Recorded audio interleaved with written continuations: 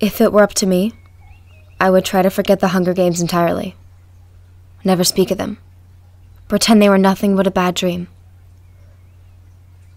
But the Victory Tour makes that impossible. I will have to travel from district to district to stand before the cheering crowds who secretly loathe me, to look into the faces of the families whose children I have killed.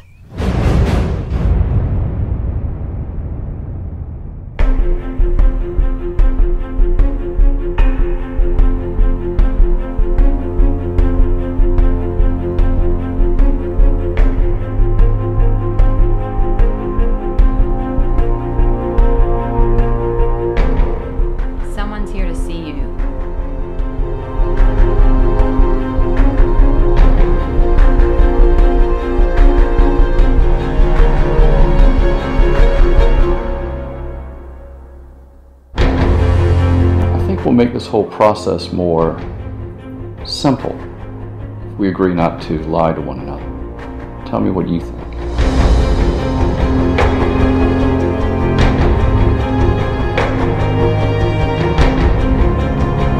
We're headed for District 13, but it's nothing but rubble.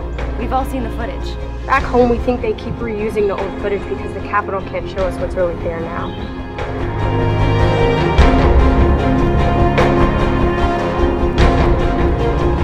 Enough to leave before.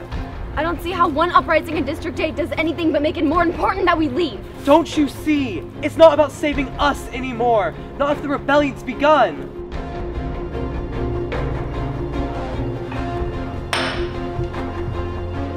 You and Peeta sure have a lot of warming up to do before showtime.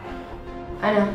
The audience expects a pair of lovebirds who just won the Hunger Games, not two people who can barely look each other in the eye.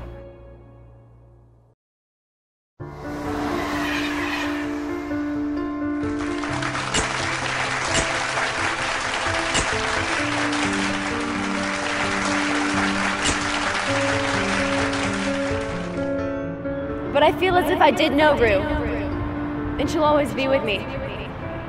Everything beautiful reminds me of her. I see her in the yellow flowers that grow in the meadow outside my house, and in the mockingjays up in the trees. But most importantly, I see her in my sister, Prem. Thank you for your children, and thank you for the bread.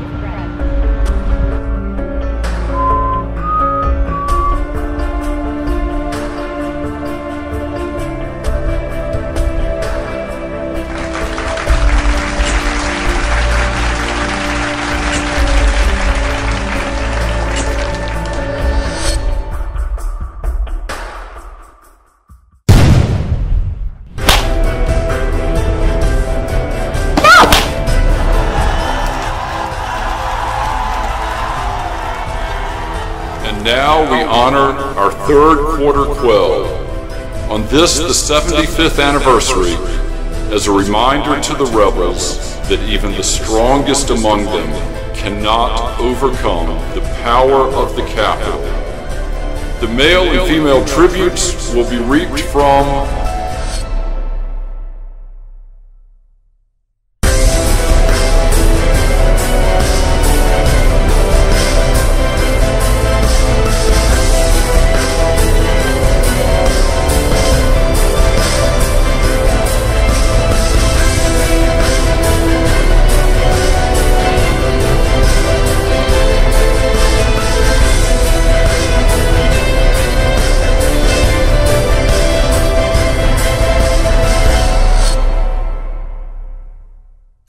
TikTok.